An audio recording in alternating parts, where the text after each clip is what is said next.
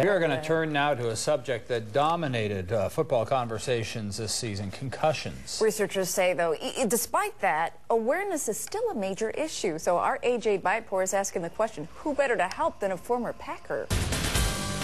When I played, a lot of coaches, administrators, and players looked at it as being soft, you know, because like you said, you really can't see it.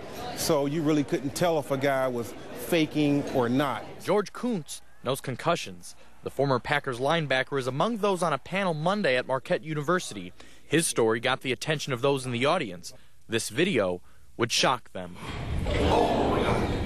The point of it, says Michael McCrea of the Medical College of Wisconsin, is to alert athletes, adults, and administrators to the short and long-term impact of concussions. At the same time that our aim is to advance the science, it's really about a culture change. McCrea can talk all day about that culture. He's been studying sports-related brain injuries for nearly 20 years. It's been a sea change. In 1995, when we started this work, we couldn't really find anybody that wanted to talk about this topic. Now, every morning when I wake up, there's a national media outlet that has a major story breaking related to sport concussion. One of those stories is the confirmation that former NFL star Junior Seau, who committed suicide last year, had CTE, the brain disease common with Alzheimer's patients, and as we're now learning, former athletes.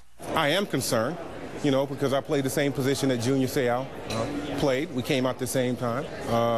So I am concerned and worried about where I'm going to be, you know, 4 or 5 years, 10 years down the road. For now, Koonce will work to encourage but educate those chasing their own gridiron dreams. A.J. Bypour, Fox 6 News. And those panelists say they are also encouraged by a recent study out of UCLA where researchers found abnormal proteins that can lead to CTE, that brain disease, in living athletes. And that's key because usually they don't discover them until an autopsy, when it's basically too late to do anything about it.